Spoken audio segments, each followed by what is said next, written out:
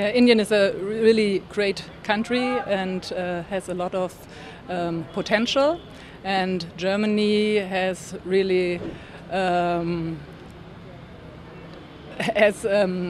modernized his immigration legislation in order to repeat to the German labor market needs. And so we look at India for different sectors and to find a way to cooperate, because at the end both sides can have profit from a cooperation. A very interesting visit which is happening right now. Which are the engagements which you have in India after Don Bosco? Whom all you will be visiting? Any dignitaries, delegations you'll be visiting in India as well? Yes, we had a lot of interesting meetings, and I would like to say that we welcome Indian professionals in our country, and I would like to tell you what we can offer in Germany. We have a strong industry, we have excellent infrastructure, and last but not least we have wonderful cultural and natural heritage and a diverse and welcoming population. So I would like to welcome Indian professionals to our country and to our labor market. We are here with, I have to say, a twofold message.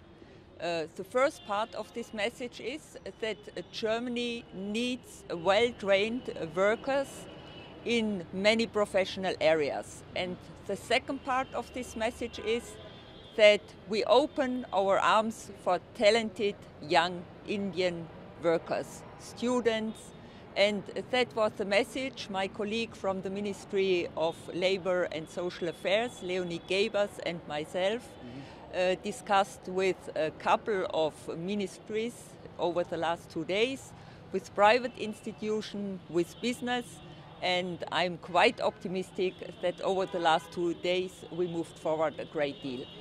Regarding the sector specific, what kind of demands Germany has which India can cater to, according to you, ma'am? I think, as I've said, the need in Germany is quite big because of economic reasons, because of demographic reasons. So it's difficult to say which areas we are particularly focusing on, but what we are especially looking for are professionals in the field of green technology, of IT, and in the medical field we have very good experiences, for example, with nurses coming from India. How do you rate the Indian market as well, the skill market which we all talk about? How do you rate that? Yeah, we are here at Don Bosco, one of the many private or state-run training institutes, and I have to say that I'm very impressed by the dedicated young students here, but also by the dedication of the professional teachers.